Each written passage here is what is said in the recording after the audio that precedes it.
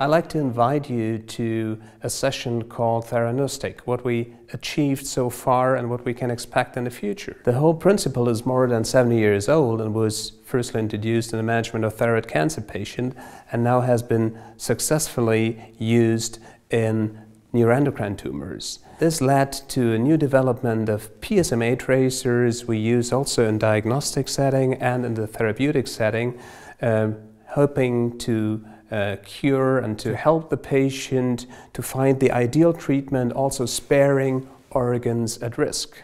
Finally, I'd like to invite you to a session called What the Doctor Tells and What the Patient Understands. This is patient-centered, like nuclear medicine is patient-centered, and it's all about communication skills. So feel free to join.